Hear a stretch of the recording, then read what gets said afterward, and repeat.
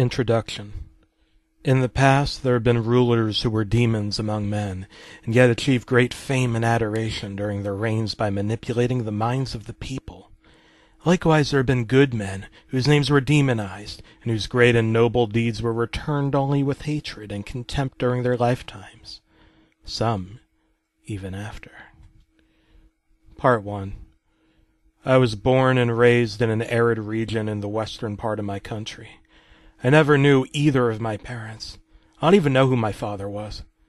My mother, I was eventually told, was banished to the farthest reaches of her homeland for the very act of giving birth to me, and I was instead raised by the townsfolk.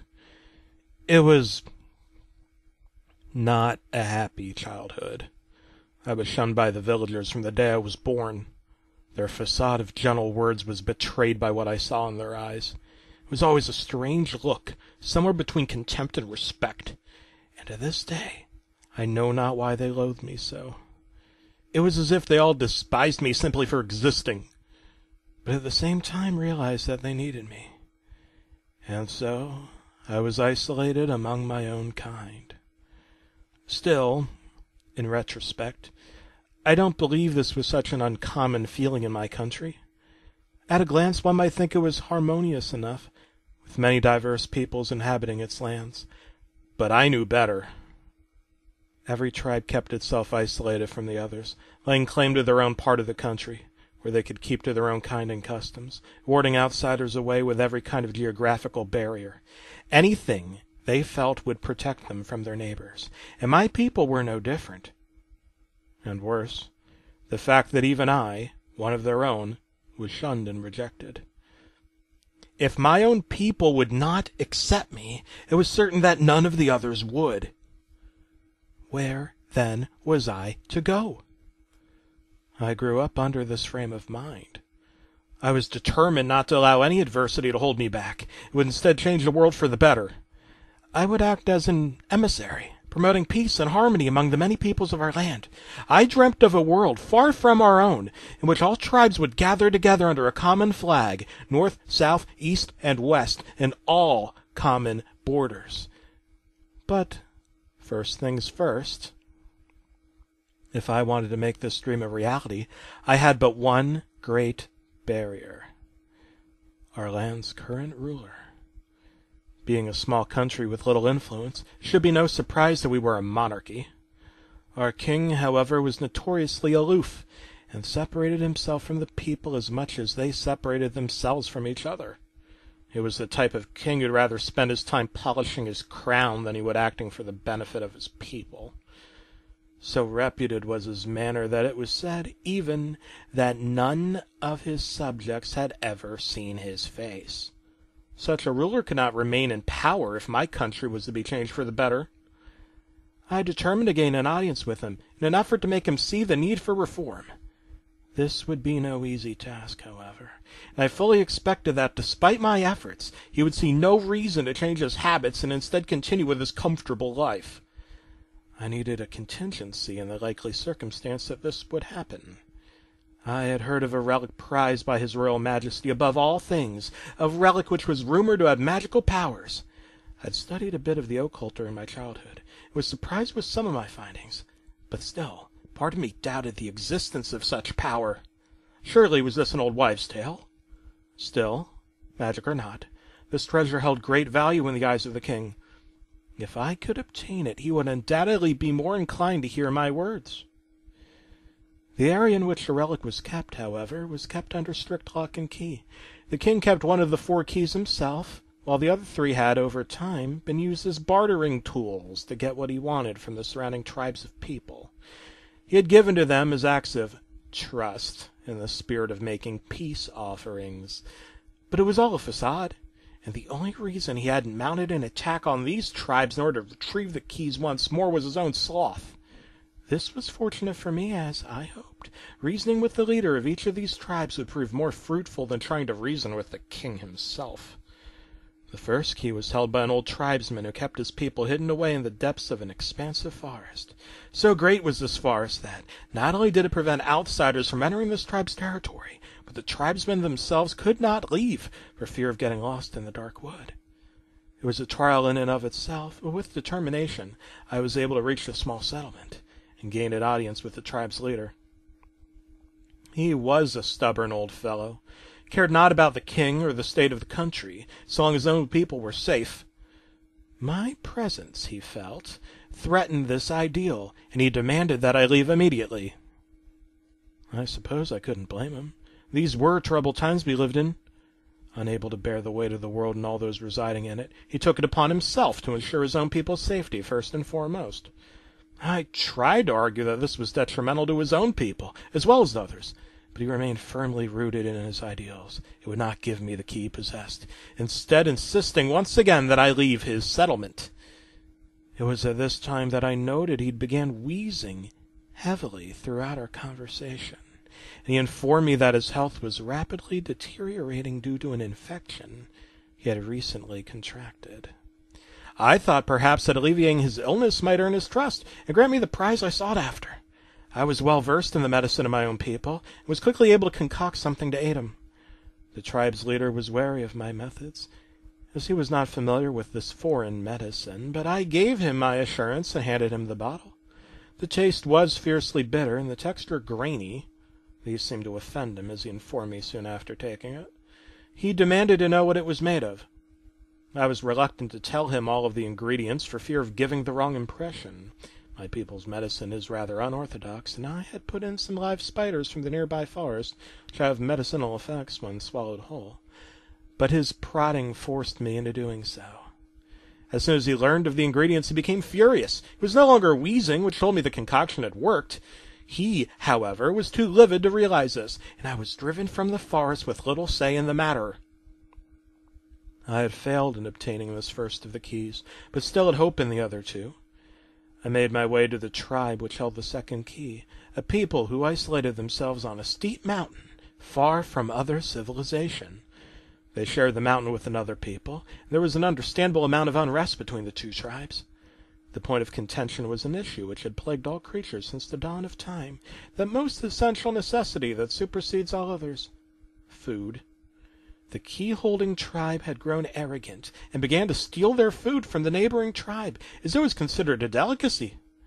The neighbor tribe wanted, above all things, to avoid a confrontation, and quietly submit themselves to this abuse for years.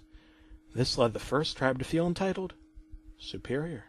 Soon they were refusing any food other than the delicacies which they had scavenged from their neighbors, and even went so far as to plot their annihilation, so that they would be able to claim all of these rare crops for themselves.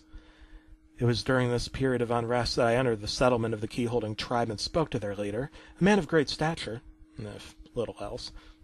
He fed me the story that his people were suffering due to the avarice of their neighbors, how their only acceptable food source was being hoarded from them by the greedy savages, and that if nothing was done to alleviate the situation, his people would surely starve. He consented to giving me the key willingly, if I could provide a permanent solution to his people's plight, and against my better judgment I agreed. It was obvious what he wanted me to do. He was hoping that I'd annihilate the neighboring tribe in its entirety, thus avoiding besmirching the name of his own tribe. As capable a combatant as I was, this would not be an impossible task for me. But even if I were to follow through with this ghastly plan, I knew that it would be no permanent solution, and that if the two tribes were to live in peace, only one thing could be done. With a mighty display of power, I collapsed the only path connecting the two tribes, isolating them from each other completely. The tyrant's own tribe would now have no access to their neighbors at all. It would be forced to abandon their refined tastes in favor of their own perfectly viable crops, rather than ransacking those of their neighbors. It should be no surprise, I suppose, that the tribe leader was furious. I explained my logic to him repeatedly, attempting to appeal to his sense of decency, but my words were lost on him. He and his tribe cared only for their own benefit, and harbored no interest in the needs of others. I thought to myself, how can men like this exist? Certainly the world would be better off without them. I had an overwhelming urge to end this tyrant as I now stood before him. But my compassion got the better of me. I left the settlement, sparing him and his people. If he learned from his mistakes and never again mounted an offensive against other peoples, I would leave him be, and I would leave his tribe be. Part 2. I had failed to procure the first 2 of the keys. Without them I'd be unable to obtain the artifact I sought after, and so I saw little point in pursuing the third. It was useless to me without those 2. I'd been left with no option. I'd have to confront the king without my contingency in effect, and if he should scorn me as the past 2 tribe leaders had, then, well, I wasn't quite sure what I would do. I hoped that it wouldn't come to this, but I suppose that was naive of me. Upon reaching the royal castle, I introduced myself as a diplomat, a representative of my people who sought an audience with the king. I was surprised at how cooperative the guards were, as I was quickly led into the throne room. Of course, I later found out that this was merely complacency, as the only reason the king had granted me an audience was because he had been sitting upon his throne with nothing better to do. Upon my first sight of him, I was stunned, part of me surprised that he could be exactly as I imagined him to be, the other not surprised that this was exactly as he was. He was a terribly overweight man who didn't look as if he'd ever moved from his seat. As I spoke to him, he spent his time gnawing on a leg of mutton and showed a blatant disinterest in my words. Nevertheless, I poured my heart into every syllable that left my mouth, hoping that something I said would break through to him. I told him of the plights of my own people, of the deteriorating health of the first tribal leader, and of the atrocities committed by the second. All I wanted was for this man to care about the kingdom he led, and after a few minutes it felt like I was making some real progress. I couldn't help but grin to myself. Then I noticed some movement out of the corner of my eye, as if something was watching me. I turned to face it, but saw nothing. Just a passer-by, I thought. I continued my speech, but as it progressed, my hopes dwindled more and more. I noticed that he lost his apparent enthusiasm as soon as I had left the topic of the mountain tribe's delicacies. Before long, the king stated outright that he was bored with me, and ordered me removed from his sight. My heart dropped. All of my efforts had been for absolutely nothing, as this old warthog had no interest in anything that didn't serve his own pompous self. I lost control. I don't know what was running through my mind. I only knew that I couldn't allow a man like this to continue on as the acting head of my country. I blacked out. When I returned to my senses, I saw the king clutching his plentiful gut as blood seeped through his hands. I was gripping my sword firmly. I was surrounded by the castle's guards, all arming themselves against me. There was no way I was going to be able to talk my way out of what I'd just done. With an explosive display of power and cunning, I managed to break through the guards' enclosure and flee the castle. The guards standing out front had not been informed of my actions, and were confused to see me sprinting. All the better for my escape, I suppose. I knew that even if I fled the castle, they would pursue me to the ends of the earth. I had to find sanctuary somewhere, and I found it in a temple, deep in the heart of the forest. I'd be able to avoid capture here, thanks to the maze of the forest, and spend some much-needed time thinking about my next course of action. I knew that I had now eliminated any and all hope for changing the kingdom through civil means. I eventually came to the conclusion that there was no option left but to wage war on the capital itself. But how could I, a single man, challenge the might of the entirety of the military single-handedly? It was then that I began to think once more of that fabled artifact which the king treasured above all things. Perhaps if I could somehow just obtain it as a bartering chip, then violence could be avoided. But having made the enemies I had in both the mountain and forest tribes, not to mention the castle guard placed in charge of the fourth key, there was no hope of collecting all the keys necessary for obtaining it. Out of nowhere I suddenly heard voices. One voice, actually, but I assumed there must have been another, as she sounded as if she was having a discussion with someone. I heard mention of a person who was gathering the keys which I had failed to obtain. This person already possessed two, and was in the process of obtaining the third. I recoiled in horror at the thought that this person might have actually followed through with the mountain tribe's wishes and committed genocide on their neighboring tribe. And what might he have done to the cave and forest tribes? My own ideals aside, I recognized an opportunity when I saw one. There was only one reason a person would collect the 4 keys, and that would be to gain access to the royal vault. Whoever this man was, he was quite the ambitious thief. But I was even more so. If I allowed this person to gather the keys in my place, whatever means he may be employing, then my opponent would be but a single man, not an entire military force. I decided on this final course of action and planned my movements carefully. The conversations I overheard from beyond the temple's walls helped greatly in timing my departure. In the meantime, I built my strength, practicing my crafts within the walls of the temple, until the day came that this person had only the royal key left to obtain. I wasted no time and made haste to the castle. I thought to supervise the exchange in order to ensure that the 4th key was obtained, and perhaps put to rest my concerns about this person's methods. However, upon reaching the castle, in a clever disguise purchased from a local merchant, I learned that the king was no longer with us. Presumably, he had succumbed to his injuries. To everyone's surprise, at that moment his daughter came forth, asking if what the guard had said was the truth. I deduced that they must have kept the king's passing from the princess, and the poor girl had just overheard our conversation. Without waiting for an answer, she fell to tears and fled the scene. She wasn't acting rashly, mounting a horse, immediately fleeing the scene. Myself and the guard did the same, but we must have been too much for the horse, as the guard was promptly bucked off. Hoping he was all right, I went in pursuit of the young girl, but was stopped at the city's gates. A young boy stood before me, though I knew not why. When I asked where the girl had fled, he refused to reply and challenged me to a fight. A thought then occurred to me. Surely this weak little child couldn't be the one whom I had heard about. Could he? I was worried about the princess' mind, but I now had more important matters to attend. I made myself scarce. At some point during the whole commotion, the final key must have been lost. By the princess, perhaps? Or was it the guard?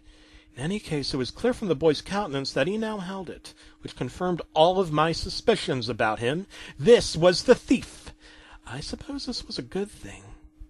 Such a child surely couldn't have obtained the keys through means of violence, and now I would not have to duel a owned warrior over possession of the artifact.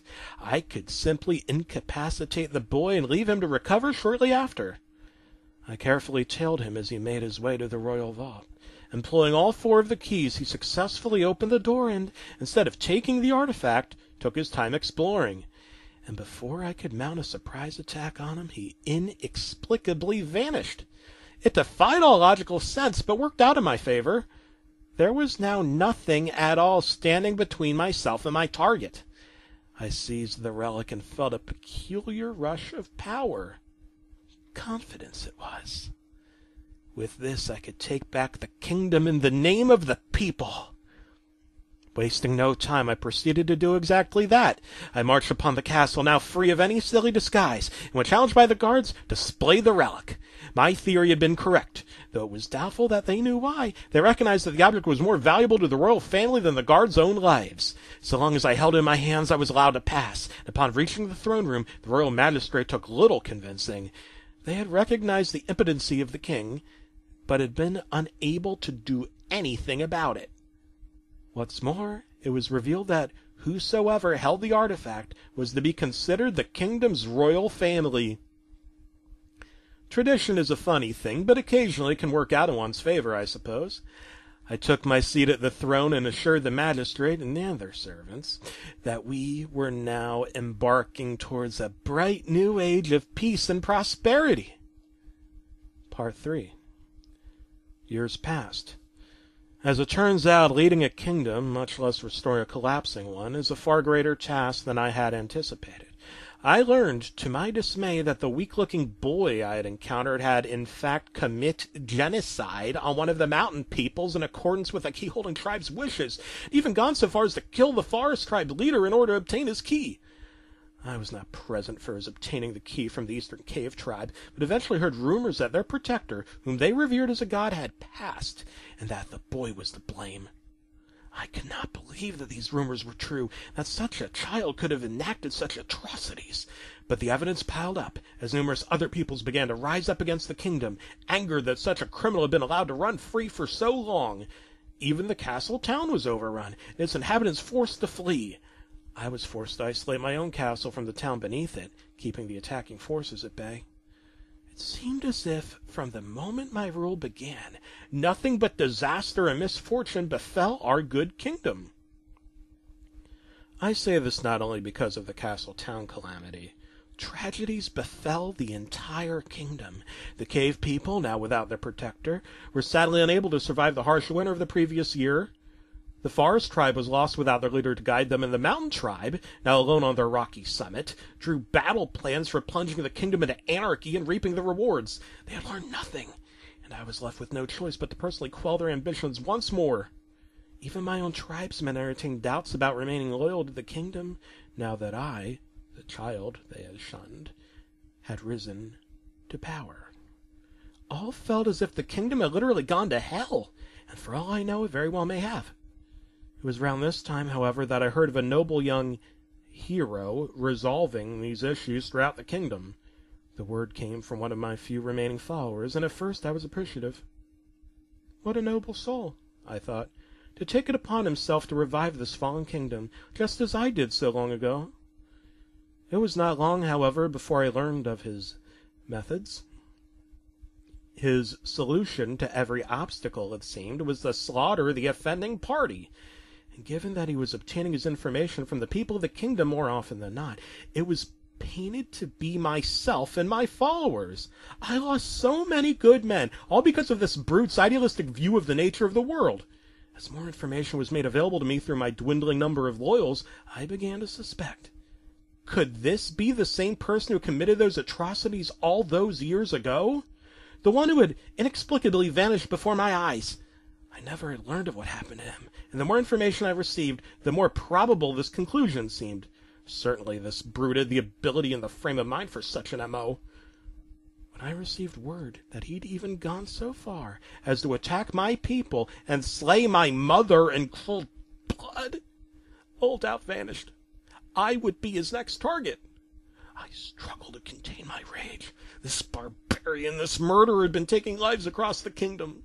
My own mother, even. I'd not known her, but what right had he to take her from me? And still, despite these acts, he was regarded by survivors as a hero? I awaited his challenge eagerly. I couldn't wait to get a hold of him. I knew this was no way for the benevolent ruler of a peace-loving kingdom to act, but I'd lost myself. I would not find myself again until this man was eternally silenced. I planned my moves carefully, built my power. The day of his inevitable challenge grew closer by the second, and I would not waste a single moment prior. I assigned my last remaining followers to posts throughout the kingdom, trying to gather any information I could. Most of them returned fairly mundane reports of the man's looting and pillaging, but one returned with a gem of information which may well have decided the tides of our battle. This man had an ally, someone who had guided him throughout his rampage, which, in respect, I should have suspected. Clearly, this man lacked the mental capacity to build his own status as a hero of the people. He had somebody, a con man, working behind the scenes. Whoever it was, this person did not want me on the throne, as had been made clear by his blatant slander. It took all the remaining manpower I had, but I was finally able to locate and capture the informant. And who did it turn out to be but the king's old daughter? She chastised me, cursed my name. She knew that I'd been the one to end his reign, and I knew it too. Not a day passed that his dying image did not still haunt me, that the blood on my hands did not fail to wash off. However, my words of sympathy were lost on her. It seemed as if she had gone mad since her father's death, and demanded that I surrender the throne to her under the pretext that the right to rule was determined by blood rather than by whether or not one is suited to the role. I continually tried to reason with her, to make her see the absurdity of her claim, but it was a futile effort. When she threatened suicide upon my refusal of her demands, I was forced to detain the poor girl. She was left in a holding cell as I returned to my chambers alone. After what had just transpired, and knowing that the brute would soon be on his way to challenge me, I couldn't help but feel overwhelmed. Thus, I did what I always do to calm my nerves in times of anxiety. I relaxed with some music. I remained in this state for what seemed like hours, trying to regain my composure as much as possible, hoping perhaps that the coming duel would simply go away if I wished enough, as if my entire life had been one great, big, unpleasant dream that I might suddenly awaken from. But unfortunately, my rational mind knew that this was not the case, and that I'd soon have to fight for my kingdom, possibly for the last time. No sooner had that realization crossed my mind that my sanctuary was invaded by the man I had been waiting for, violently prying open the door behind me. I gathered my nerves and turned to face him. As I had suspected, it was the same boy I had encountered all those years ago. What a facade he'd been playing. I knew why he was here, and he knew that I knew. Words between us served no purpose, and our climactic showdown began. Every second felt like an eternity. I'd never before exerted myself to the extent that I was forced to at this, the final confrontation. And despite my superior strength and size, it quickly became an uphill battle. I had no idea how this man had attained the level of skill which he possessed, but I, who had not seen the battlefront in all the years since I'd seized power, was no longer a match. After a brutal series of blows from his sword, I fell, unable to continue. In all my life, I had not once seen my own blood until this moment. It felt somehow peculiar, looking at it now. My life flashed before my eyes. All that I had suffered, all I had endured, everything that I had worked for, desperately trying to save this kingdom from itself, was now about to be smashed to pieces. My qualms subsided. Let this miserable kingdom succumb to its own vile tendencies, I thought. If my land has become a fool's paradise, I have no desire to linger in it. But I knew this was not how I felt. Deep in my heart of hearts, my soul cried. I truly wanted to save the people of this land, to show them their own bright futures, show them that they didn't have to live in abject squalor, rejecting each other in the name of fear and loathing. My vision began to fade. I'd lost too much blood, and I knew, no matter how noble my goals, that this castle was to be my grave. The youth must have been able to free the princess on his way to my chamber. As I heard her footsteps fast approaching and saw her behind him just before my vision went black, he stood above me, sword drawn, dripping with my blood. There was nothing left for me here. As I felt my life slipping away, the last words I heard were the princess's.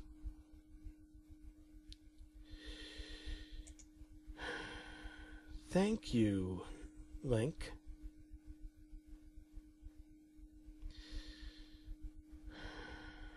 Thank you.